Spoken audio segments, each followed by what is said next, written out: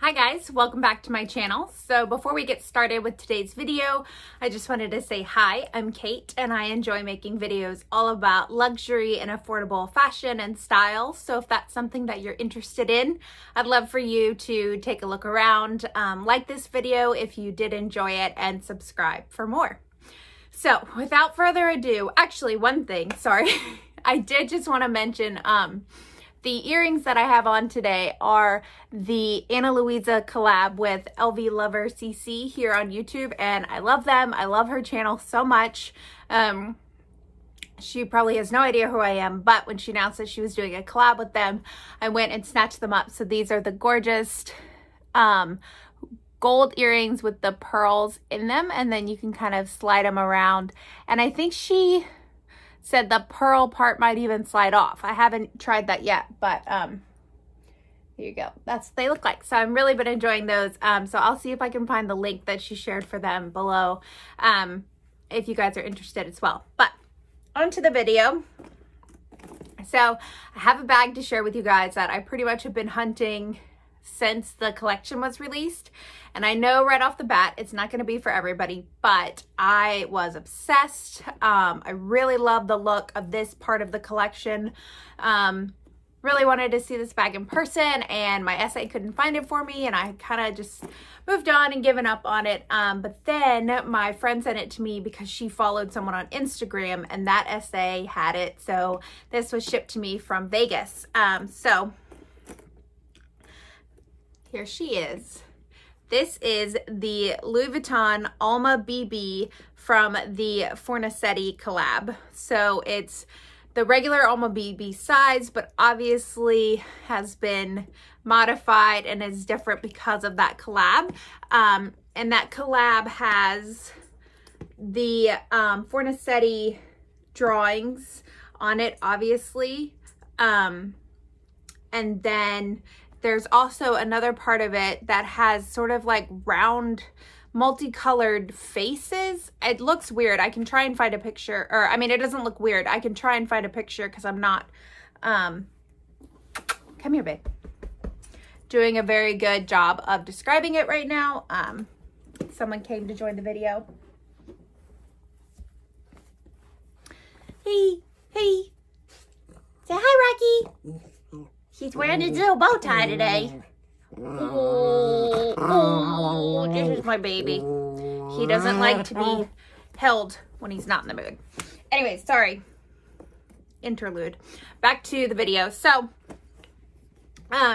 they also have this in, I think, the Neo Noe style, or the Noe, definitely a bucket bag style, and maybe the On the Go. I'd have to look again. It's been all sold out online in this pattern, or this design, and they have one also that's sort of like a yellow background with gray faces on it, but this is really the only one out of that collection that appealed to me. So I'll show you a little bit of a close-up on it. So you can see it's got the windows, and then in the windows is the monogram print. And then, like the Alma, it has the handles, but instead of being the vachetta or the treated leather, it's the canvas. And then, like all the Almas, it comes with the LV lock. And the key cloche on this is black. Sorry if you can hear Rocky rumbling around in the background. And then, obviously, you have the two keys in here. So the bottom is just black leather. It doesn't say Louis Vuitton made in France, or Louis Vuitton Paris made in wherever, which is where it would say on a traditional Alma. It has the feet that have the Louis Vuitton on them, just like the regular Alma, the 4 feet, but again, this is black. It's a smooth leather. So it says that it's calf leather, I think, but interestingly, it's almost like maybe they're just talking about this piece, because this is like a plastic feeling. So it feels like it would be wiped clean, honestly. It doesn't feel like leather, so I'm not entirely sure what this is made out of. And then I think one of the most special parts about this bag is actually the inside. So open her all the way up and you can see, let me take out there's just a little dust bag that the lock and key could go in.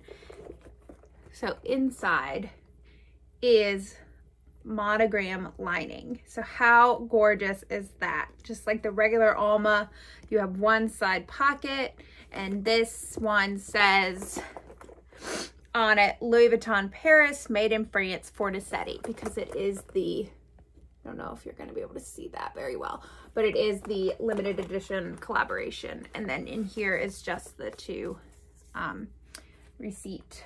Well, the item number is M59265 if you're interested in that. And then it says outside calf leather, inside interior textile, interior lining. So, and then it does also come with a strap like all Almas would, but it's actually a monogram strap. And this has the traditional LV there on the chain or on the clasp. And then it's just the monogram canvas on both sides. So really durable. And then this would clip on here like a traditional Alma BB, if you have seen that bag or you're familiar with it. So then this is her on her strap. Although, so spoiler alert, kind of, I spent months searching for this bag, finally found it, had it shipped, paid a lot of money for it. I think this retails for around $2,800. I'll have to look and put on the screen exactly what I paid, but I think I know it was $2,800, maybe a little bit above that with, I'm not sure what the sticker price is because obviously that's including like taxes and stuff. I don't think I'm going to keep it. So couple of reasons for that. One, it's super expensive to not be completely in love with it. Like I think the regular Alma retails for maybe like $1,500. I know that the Neverfull is $1,500. I'll have to check what the regular Alma BB sells for, but it's definitely nowhere, it's under $2,000. So that's, you know, in monogram. I'm not sure about canvas or epi leather. So that's one thing. I think that this strap is really thin for the bag. It's not going to be comfortable at all.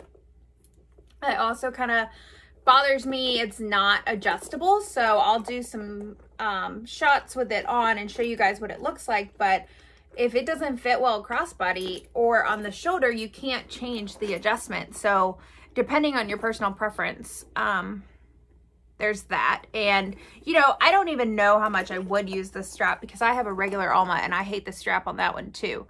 So I generally just carry her handheld. And then my biggest pain point, and you guys tell me how you feel about this, if I'm being like nitpicky or what, it feels like a lot of money for something that feels like it's plastic, like literally wipe off. Don't know if you can hear it or see the shine on it, plastic. And I just think, like, I get that it's limited edition. I wish that even like if they had made this, the white part may be different because maybe you can't do leather with the drawing or the picture, but then have the pieces inside be canvas. I don't know. It just feels like someone laminated a picture. And for a $2,800 plus bag, I don't know. I just don't think that I can justify the price and like having that pain point with it for a bag that is this expensive, right? So sadly, after all that time, effort, money, I just don't think she's going to work out for me. So I am going to try to return her to my SA in Pittsburgh. So if this is a bag that you have also been lusting over and haven't been able to find it, you could call the Pittsburgh store. I'm going to try and return it this evening, I think. So I'll go ahead and go outside my usual upload schedule and post this tonight.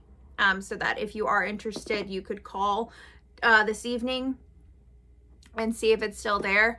I know it's a collector's item, but I don't think, I mean, I love looking at it, right? Like, I just think it's gorgeous. I just am really conflicted.